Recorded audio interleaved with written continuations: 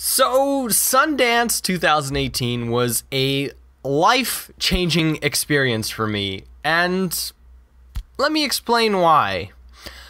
I'm a filmmaker, and I've been a filmmaker ever since middle school, and ever since middle school, I've been slowly building up this feel of numbness to the movie industry, and to creating films, I've just been building up burnout after burnout, and I've been slowly losing my passion for films and making films. It seemed like actually the more I learned about movies and how movies were made, the more I hated watching films. It got so bad to the point where I only see maybe 2 or 3 films a year.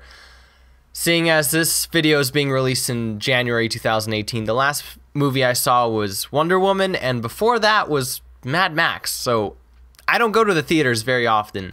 And that's because I'm so used to movies in the theater always being about making a film that's broad, about a large audience, about there having to be some sort of sexual desires in there to get people to watch the movie, and big name actors to actually get people to come and market the movie in a specific way, that movies just aren't fun anymore. Sequels, lots of sequels. I'm kind of tired of watching sequels. It's not necessarily always creative, and I'm a very creative filmmaker. I like to see things new. I like to see things very extremely narrowed to a specific subject, and just the entire film focused on that.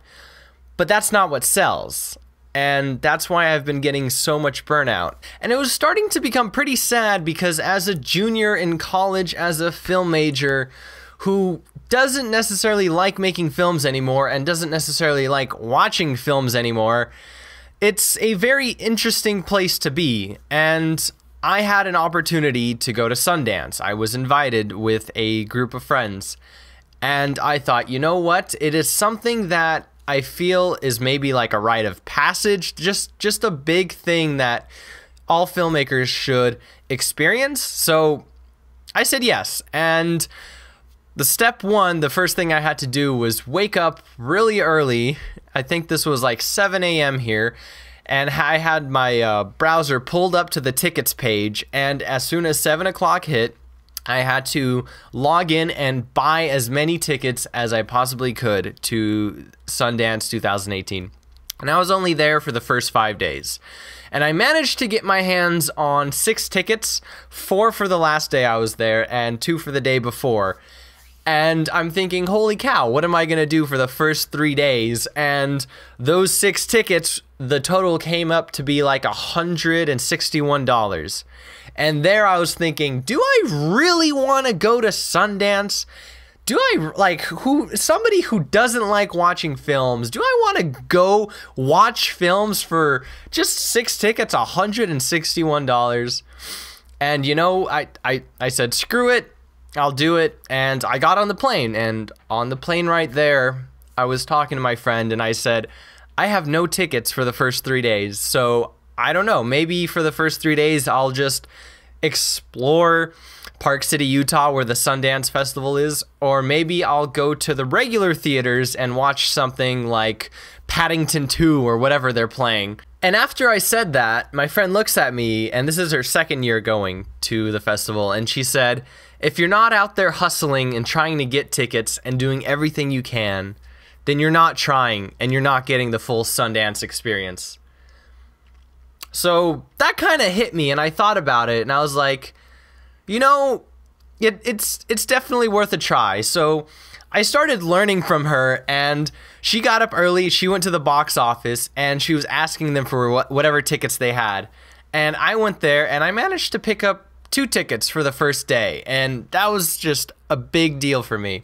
So I saw those 2 films, and I got on the wait list for the last film, and the last film I was the last person in line. So already I feel like the festival is coming along quite well for me. Same thing, I woke up the next morning, I managed to get my hands on 1 ticket actually the next day, and I waitlisted 3, and for the last one I came into the waitlist late, and they threw me in the back. and I still got in, and I was like number 300 something. So something about this festival was going right for me, and this was my first time at Sundance, so I'm very thankful for it, because I was split up a lot of times from my friends, because when you get tickets, you get tickets and you go see whatever you can, even though your friends can't get the same tickets. But what this video is about specifically is the turning point. And the turning point was on the third day. And the third day I managed to get one ticket, and I went to my very first screening of that day, which was a documentary, and I met someone in line and we got to chatting, and they felt really honest about me. They saw something in me, I guess, that they really liked, and they gave me 2 tickets to 2 other screenings that same day. And I sat in that movie theater for that documentary, and it just hit me about how passionate and how kind everybody is at Sundance. How much of this amazing group of people has come together to watch and create films that don't have anything to do with money, don't have anything to do with big name actors. They're everything that I loved about films. They're everything about like creating beautiful shots without caring about what anybody says. They're making films on topics that are very sensitive and topics that you would never ever think about. And those are the films that really touch my heart and realize why I became a filmmaker in the first place, why I became a content creator to just produce and create things, because I do it out of love and passion. I don't do it out of money. I don't do it out of the fame or the glory. I honestly do it to share my message, to share something important across, to make the world a better place. And I'm not gonna lie, I just sat there before the film even started and I just shed a tear. And I just thought that I'm just so thankful for being able to experience Sundance, and just to experience everyone's kindness, and to experience the luck that I've been getting to get into all of these films. And those 5 days, the first 5 days I was at Sundance, total, I managed to see 20 films. 4 of the films I actually put in my top 10 favorites movie list. Like, that's how much of a amazing Sundance experience that was. So I'll take a screenshot on my phone and I'll put a little list right here of my actual top 10 movies. The 4 that were from Sundance was The Guilty, which had 3 standing ovations, and I shed so many tears on that one. Lords of Chaos, which is quite the crazy film. Minding the Gap, which is a beautiful documentary that made me shed a tear. And Piercing, which is just a undescribably creative film is all I can really say about that one. And still, right now, a week after Sundance, I still can't really believe that I saw that many films from somebody who only sees 1 or 2 films a year, and having 4 of those films move over to my top 10 list. And here I am sitting with a big fat sum of just all of the Sundance films that I watched this year. One of the most amazing experiences, one of the most cathartic experiences, something about sitting next to the actors and the directors and producers, writers, editors of the people who are making the film or made the film that you're watching, and you're all going through that emotional experience as pretty much everyone in the room, even the people who made the film, are watching it for the first time. That is the feeling that I've been missing in filmmaking. This is the thing that I've been missing about creating content, and I'm glad I went to Sundance, and I'm glad I was able to experience that. And this is just a message to anyone who is curious or is kind of on the edge about going to the Sundance Film Festival. Do it. If you have the opportunity, if you have the money saved up, of course, because I spent $500 on movie tickets.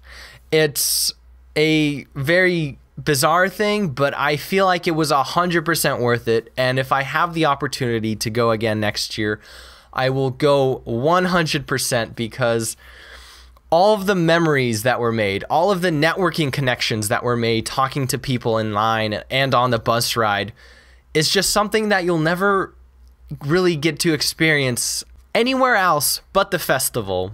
And one of the greatest things about this is there are films at the festival that might not ever be released ever again. And it really was blowing my mind because there was like 30 different screenings playing a day, and you could only, realistically, you could really only see 6 from 8:30 a.m. to the last one being a midnight screening if you're really hustling. So you just go out there with an open mind and try to get into whatever you can. And I saw people outside on the streets holding signs, hustling, asking people for spare tickets.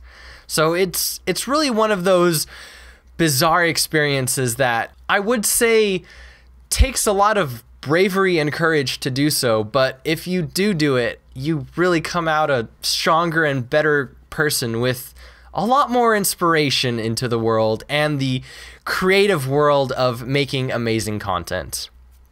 So with that being said, this has been Tony Sticks, and may you guys go out and see if you can get your hands on some tickets to see some Sundance films that were premiered in 2018, because a lot of them were amazing.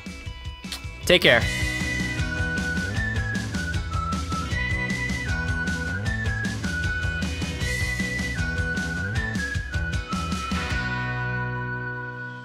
And it was starting to become, and it was starting,